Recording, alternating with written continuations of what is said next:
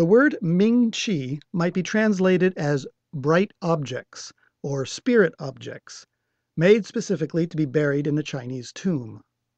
For thousands of years, the Chinese buried their dead with significant objects, often selected from everyday life and reproduced in miniature.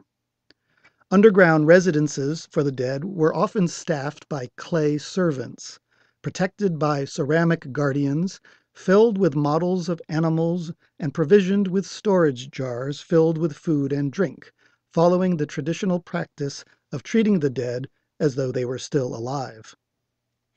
When Sung Shaozu's tomb was excavated in the year 2000, some 170 funerary objects were found accompanying the deceased on his journey to the afterlife.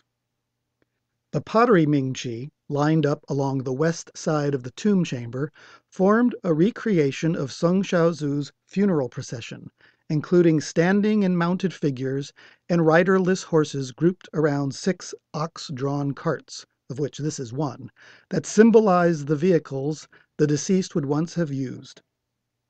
The ox, with its rounded body, short legs, and pigmented hide, stands in front of a domed cart with windows shaded by awnings and spoked wheels, ready to pull it along in the company of the other participants in the procession.